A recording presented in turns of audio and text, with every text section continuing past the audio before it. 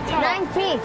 Okay, so This is our family garden fall celebration, and we had one in the spring, and it was really successful, lots of families. And so our garden is thriving right now, so we wanted to invite, or have our kids invite their parents and families out to see what they've been doing in the garden. We decided to take them on a quest, so there's 5 different activities. They're going through the garden and just kind of seeing all the different things that are happening here. Lots of native sunflowers that the kids all planted in the spring. We had maybe one big sunflower over here the year before, and it brought us all these seeds that we collected and replanted. We have lots of tomatoes and peppers and amaranth. We have strawberries and carrots and beets, marigolds that the girls planted. They saved the seed and planted the marigolds. Lots of herbs, potatoes.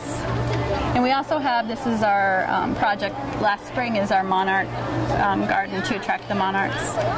It's hands-on learning. They're excited, they're engaged, they're asking questions, especially our English language learners. When they come out here to the garden, they start talking, they start, it's like no fear. No, they're not afraid to take risks. It's just empowering to them.